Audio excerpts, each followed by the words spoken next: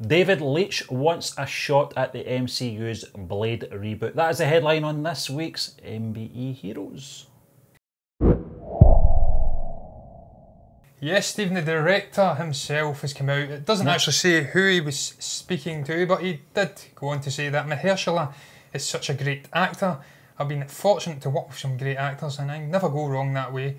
Having him play that role is a big deal and I would be really excited and it would be really exciting. I can't even speak here, I'm that excited about it, you know. So yeah, I would love to have that conversation, he's essentially said. Now, Stephen, this is also the guy who was responsible, as you did say, for directing Deadpool 2. I think he also done Hobbs and Shaw, which you have seen. Yes. I haven't yet seen it.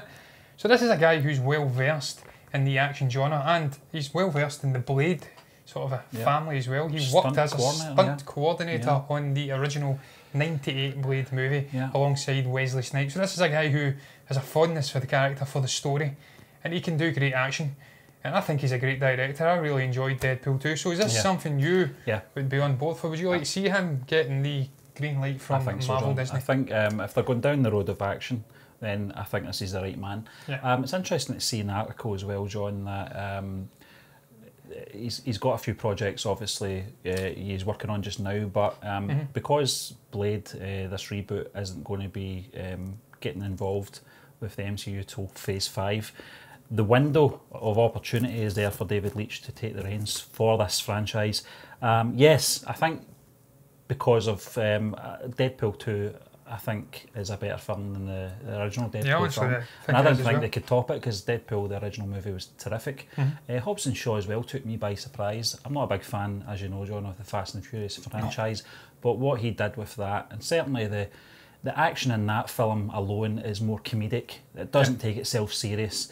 So on that basis, and more so on the fact that he's actually worked on the Blade franchise previously with Wesley Snipes, although it was stunt coordinator, this is obviously where he gets his sort of action, you know... his roots, yeah, exactly. You know, he knows what he's doing. He knows how to shoot a good action movie in sequences and stuff like that. So, yeah, I think this is a good pitch. I don't actually know who David Leitch is actually speaking to here, but it doesn't say. It's an interesting article. It's an interesting pitch as well for David Leitch to take the reins of this movie, which I think is a good shout.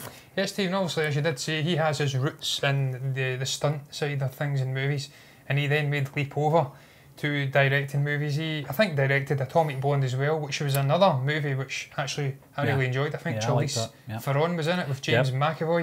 And it was this great, again, action flick about espionage missions, I think, going over to, I think it was Eastern Germany, East Berlin, over the divide, and try to retrieve this, sort of, I think it was a target who was involved with the KGB leaking information. And it was a stunning action sequence going down a set of stairs, which was just mesmerising. So this guy knows how to shoot an amazing choreographed and slick action movie, which I think is something that's absolutely necessary for a Blade movie.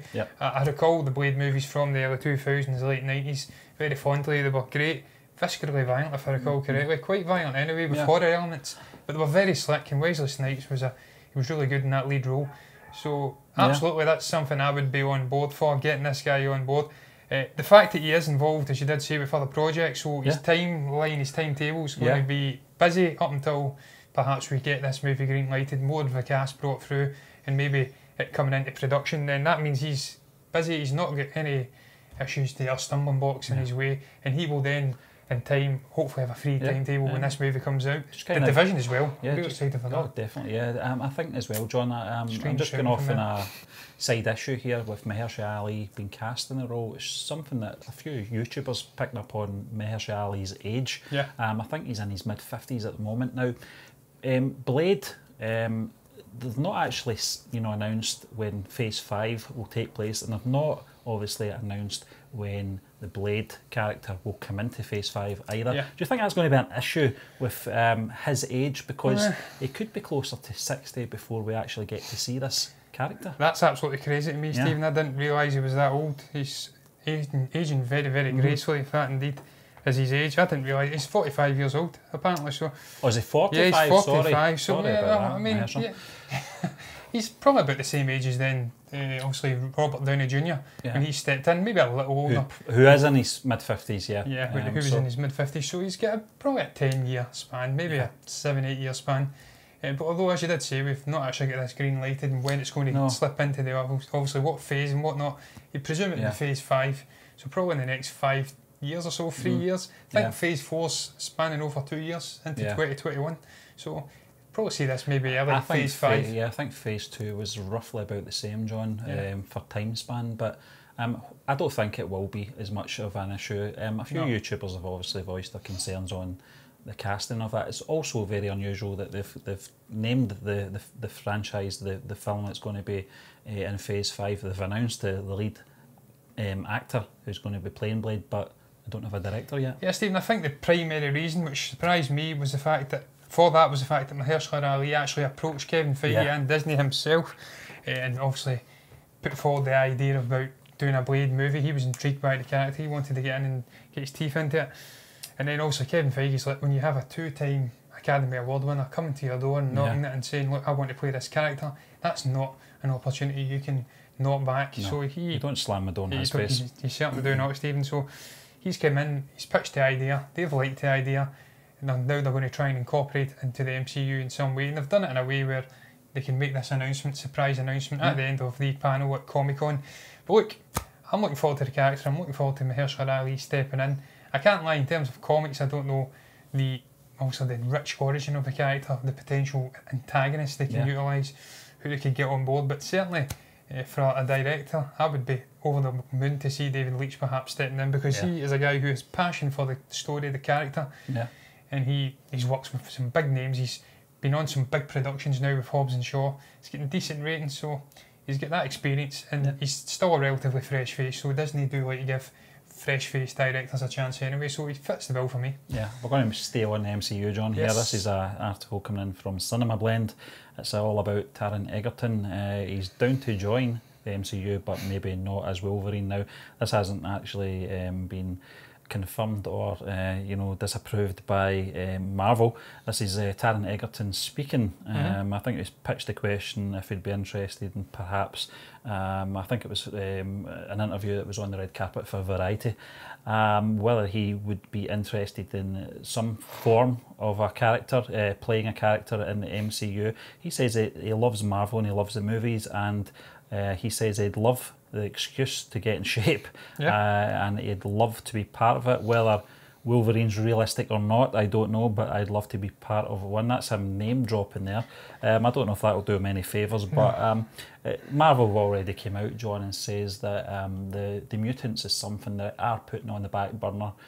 This was before the Fantastic Four announcement as well. So I don't think we're going to be seeing any X-Men, mutants, whatever you want to call them, for a while anyway. But what do you think about Taron Egerton coming into the MCU? Do you think there's a character there that he could play? Do you think he's one of these guys that's so versatile? A lot of people think, that he's this action sort of guy because of the Kingsman films, but I think there's more to him. If you've ever watched that film, Eddie the Eagle, coincidentally, co-starred with Hugh Jackman, and he's not, and Rocketman as well. You can see that he's not just an action guy. He's so versatile. I think the possibilities for him playing all these varied characters in the MCU, I think it's very limitless anyway. Yeah, Stephen, the guy has proven himself time and again. He's a sort of I always want to say trifect, but I don't think that's the correct term. He's like the rounded performer. He can sing, he can dance, he can act. He's got good charisma, decent range. He's done a number of different movies, biopics, to obviously musical biopic with Rocketman.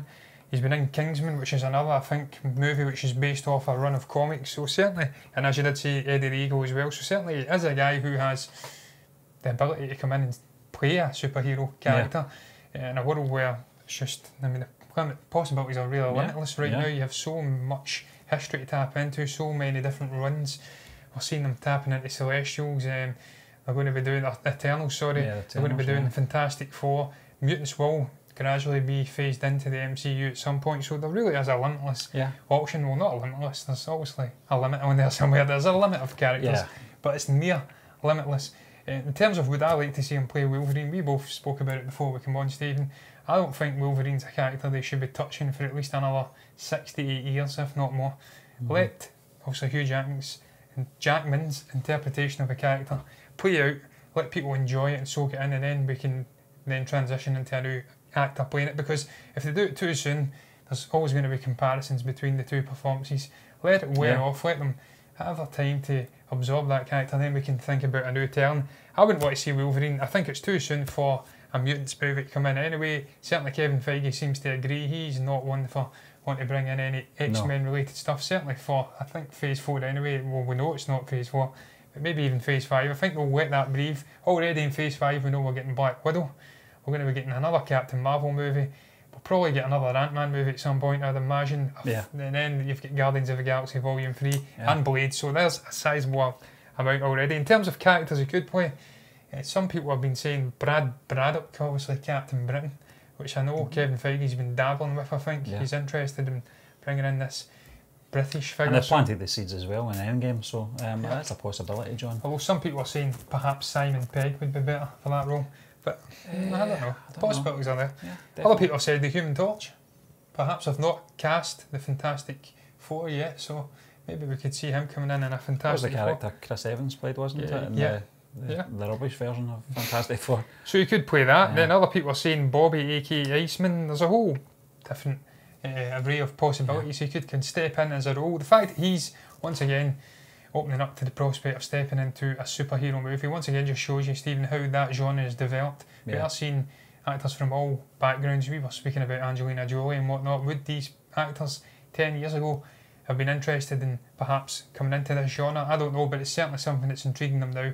So I'm happy to see Taron Egerton coming in. I think he's a great actor. An actor that certainly is on Marvel's radar is Keanu Reeves, John. Yes. Now there is a big fan base, certainly from, I think it's Bosch Logic, has created another one of his graphics. This guy, I don't know if it's a team or if it's just the one person, but I think it may be one certainly do throw up these graphics every now and again. It does get people talking. In this sense, I think it's on Twitter that took to create this character. Keanu Reeves could look as Marvel's Moon Knight in the MCU now. Kevin Feige is desperate to get this man on board, and quite rightly so.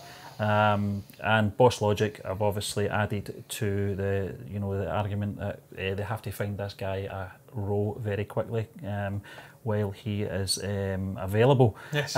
Because he is obviously still committed to the John Wick franchise. How successful Bill and Ted's next film is going to be remains to be seen. Whether he's going to be tied into more of them or not. Keanu Reeves as well has just had a successful turn at voice acting in Toy Story 4. He might fancy his chances at more of that as well. Yes. So I think that's why Feige has tried to get him in place. He's obviously not wanting to utilise him in a shoehorned way. Yeah. There was talk about, obviously, which both of us agreed with, John, this character in the Captain Marvel, Jon Rogg, that also went to went to Jude Law, and I'm kind of glad in a way, because I think someone like Keanu Reeves, I think he should be a sort of a showpiece for the MCU, very much like Benedict Cumberbatch's Doctor Strange. What do you think about this character, and would you think this would be the right fit for Keanu Reeves? Stephen, it's a very intriguing character. Looking at the character's background, the fact that he is involved in this sort of espionage missions and whatnot, a vigilante, skilled in hand-to-hand combat and gadgetry. That seems like something that's right up Keanu's street. He's also a guy who's coming from The Matrix and from John Wick, a man who's doing vigilante work, if you could say, a hitman. Yeah. And he's skilled in hand-to-hand combat, certainly. He's skilled in a whole array of different combat, including books and guns and whatnot. Yeah. So it seems to be the general fit for the characters there with Keanu. And just the concept of this character being granted powers from an Egyptian moon god, Khonshu. Yeah. It's intriguing. The thing that really struck me though, Stephen, is the fact that he eventually goes insane, so it's a complicated character, multi-layered.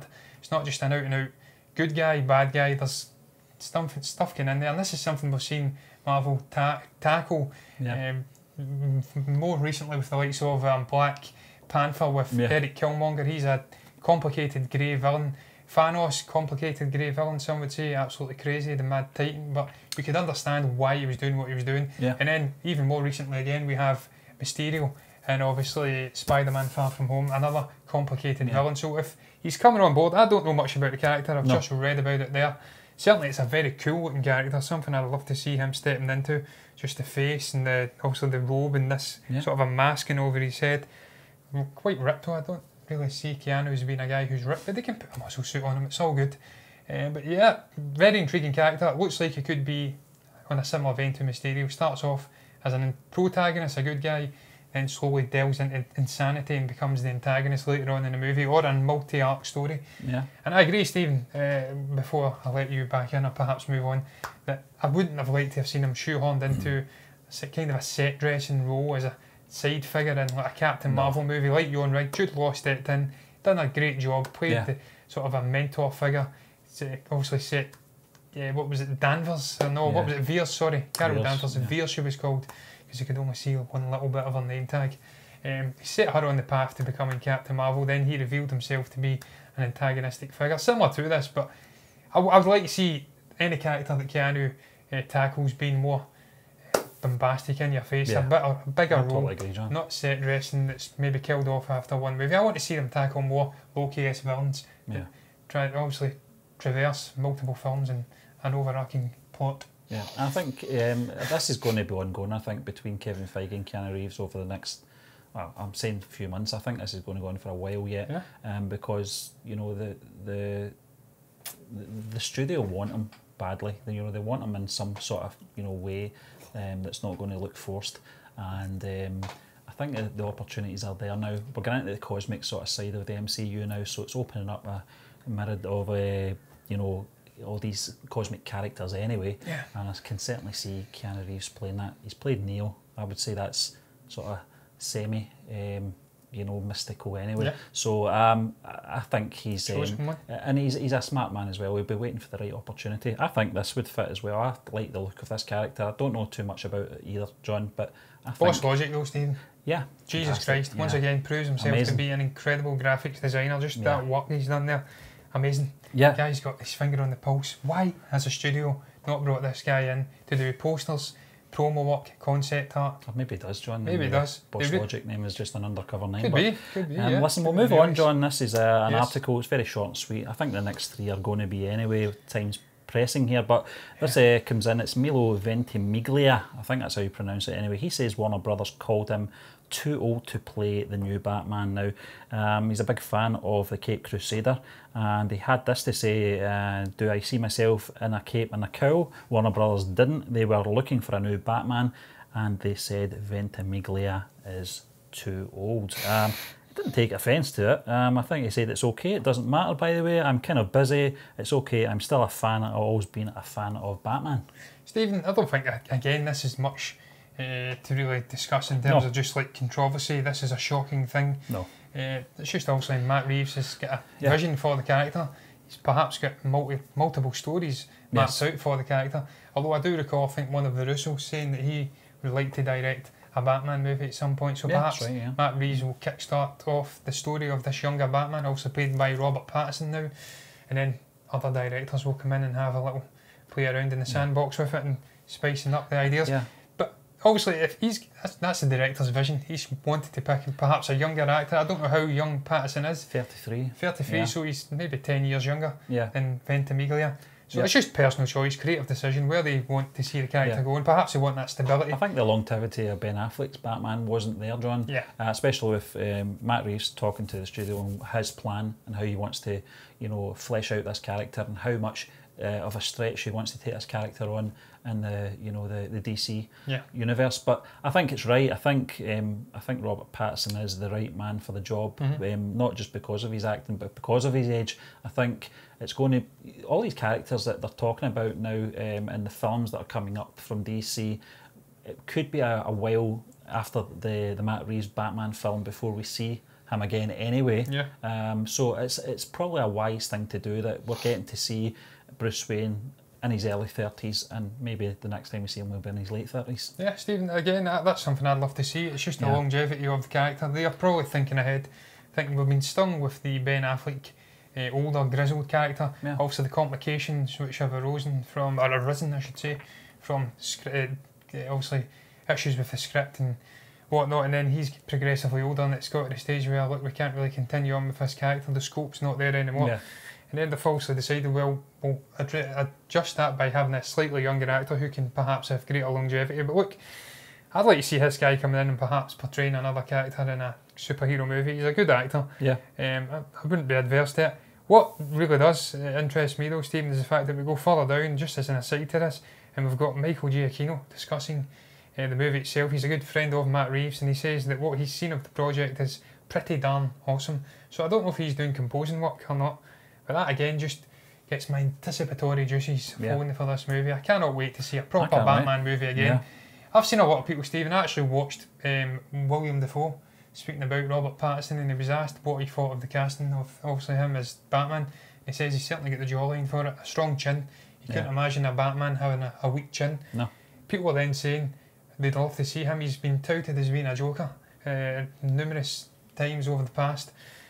Perhaps coming in, I'd love to see him coming in, starring alongside Pattinson once again. They're starring together in the lighthouse, look like they're locking horns and going mental together on this lighthouse setting. I'd love to see him playing the antagonistic Joker. Get rid of Jared Leto's take, it's god awful. Yeah. Cast that into the dustbin where it belongs. Obviously let Joaquin Phoenix do his side thing with this Scorsese. I don't think it is his project anymore, but he was involved in some way. And then just let Dafoe do his thing. I know they think they're talking about Catwoman and the Penguin, but I want to see the Joker at some point. Yeah. Again. Well, listen, John. Here's a man that's not a big fan of the current comic book run. Certainly not Batman v Superman. It's Bruce Campbell, who appeared in 3 Spider-Man films, the Sam Raimi ones. He's saying that it's a stupid concept, the Batman v Superman film. I've got to admit, I think when this film was announced, I thought it's a hell of a way to introduce this incarnation of the Dark Knight, with a great setup for the Man of Steel with that first film, the Zack Snyder film. But this, I think it's actually quite surprising coming from Bruce Campbell, who's obviously appeared in those the Spider-Man, the original Spider-Man trilogy, the Tobey Maguire ones. Also, just on the previous topic when we were talking about Robert Pattinson, Bruce Campbell was actually one of the names that was getting put about for the older Bruce Wayne, when they were still having that sort of frame of mind. They were still pitching that character as the older one in the same sort of sense as Ben Affleck's. Bruce Campbell, I thought would have played a good Bruce Wayne, but it wasn't to be. And after reading this article, it was never going to be, because Bruce Campbell thinks it was a stupid concept, and he thinks superhero films in general are very much like that as well. What's your thoughts on this, John? Yeah, Stephen, I'm not too surprised to see him perhaps bashing the actual premise of the story itself, because this is something which has been done time and again over the last few years since the release of Dawn of Justice. I think we can all agree that it was probably a silly concept in retrospect. Obviously bringing in Batman and having them clash in this titanic clash with Superman, it's a battle we can't win, and that's what actually Bruce says in the statement. It's just a stupid concept. Superman can make the world go backwards with centrifugal force. He can fly. All he has to do is put one hand on Batman's esophagus, and that's the story over. So he's right, they spent a whole lot of money, too much money, kidding themselves on. It was something that should never have happened. They should have perhaps followed a different route, but again, that was Zack Snyder. I'm pretty sure it was anyway. He had a vision, I think, for the DCEU, which also was flung into this dustbin, like I said previously, when he had to go off for personal tragedy. And they brought in, I can't even remember who done the rest of the movie. I know he was involved in the original Avengers. His name completely eludes me at the moment, but it doesn't matter. Josh Whedon. Well, he was more involved in the Justice League film, John. I think perhaps you might be getting mixed up. But I mean, the overarching vision for the DCU, it was a stupid idea. It completely ruined where they went after that with falsely leading into Justice League. I don't know, coming from the studio as well, I think their intent was to really make a statement to Marvel. That we've got the 2 biggest superheroes, in our catalogue, and we're going to put them up against each other. This thing's going to be big. It's going to be major. It wasn't to be. If you've seen I can't remember what cut it's called. It's the Ultimate Edition, I think it's called, something like that. Yeah, it's actually pretty decent if you've got a lot of time in your hands. It runs in over 3 hours, but it's well worth a watch, John. The pace and everything's more suited for the storyline, and there's additional scenes in there that make more sense than the theatrical cut. But you're right. I think putting Superman against anyone, whether it's a villain or an anti-hero, it's not going to work. Especially someone like Batman. He's more about gadgets and detective work. So it didn't really make sense to me. I kind of do agree with Bruce Campbell and what he's saying, but I'm just surprised it came from Bruce Campbell. Yeah, Stephen, also a guy who, as you did say, was involved in Sam Raimi's Spider-Man movies. You should really know better, but look, I don't know if he would have I think he was just helping a friend out there, John. Yeah. Possibly. But yeah, I mean, I can understand what you're saying as well, Stephen, finally, about superhero movies in general, just the plot holes and whatnot. They can always get around deaths. We've seen it in the MCU. Yeah, it's like James Bond, isn't it? Yeah. But I wasn't too worried about the Henry Cavill plot hole in the actual Justice League movie, the way they brought back Superman.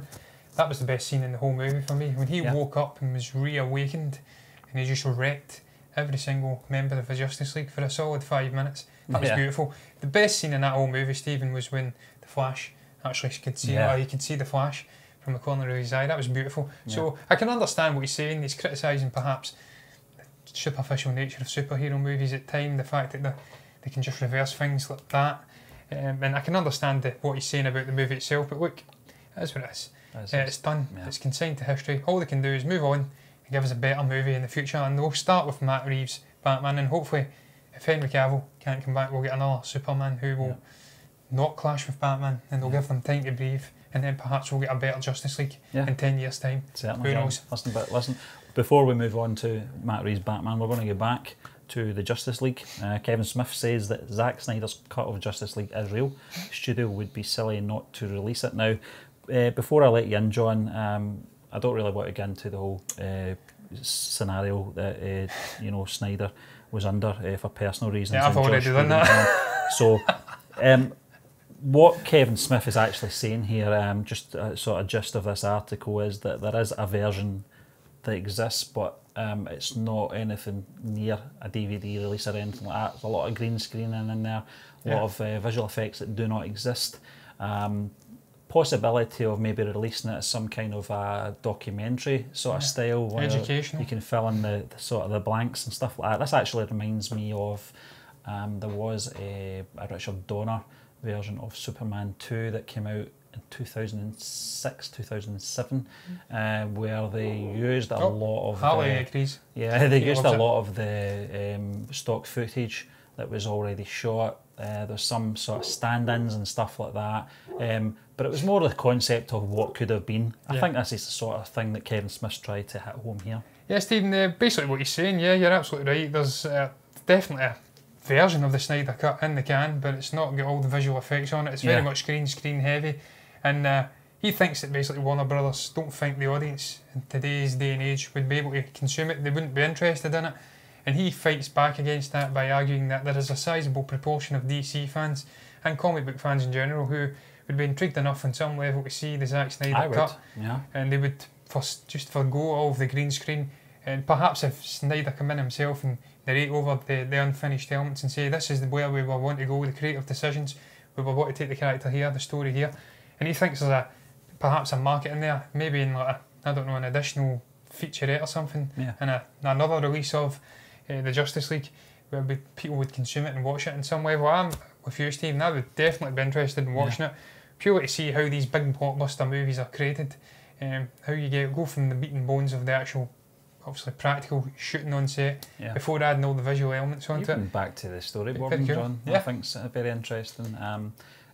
That was very much the Donner cut of Superman as well. I've just felt that it would have been interesting to see that version in its sort of theatrical way. Unfortunately, time has passed and you could only work with what you've got. I'm not really sure how much you can go back and recreate a lot with if you've got the the existing green screen, whether you can actually go in there. I always hoped or held hope that they would go back and do that with the prequel trilogy. Everything's on blue and green screen to update those imagery.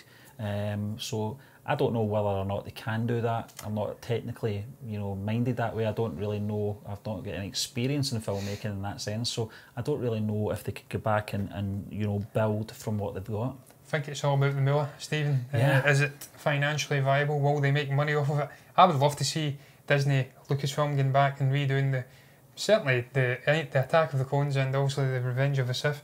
I'd love to see those two movies being redone. I think elements of Phantom Menace as well, but I don't think they would go back and redo all the green screen for this. I don't think there's enough financial reward in it for Warner Brothers. But certainly I'd love to see, just for educational purposes alone, what this movie looked like in varying degrees of finishedness, if that's a word. It's a good word, yeah. Finishedness. He does say that there's a version of The Lord of the Rings. There was a documentary released with The Lord of the Rings with, obviously, Peter Jackson, who essentially took viewers through what it was like to construct a movie of this scale. So it's very intriguing. I always love watching the Star Wars celebration stuff. The visual, obviously, artists and whatnot from ILM showing you how they pieced together the movie. So on one level, I'd love to see it purely for the story direction of Zack Snyder, what he had in mind outside of Joss Whedon's obviously side tangent things that he was doing.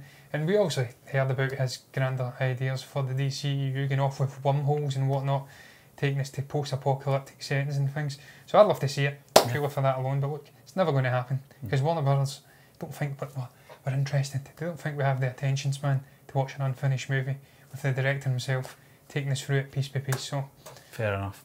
But listen, that just brings us to the end of this week's MBE Heroes. We'd just like to thank you once again for joining us. And we will be back again tomorrow with MBE movie news.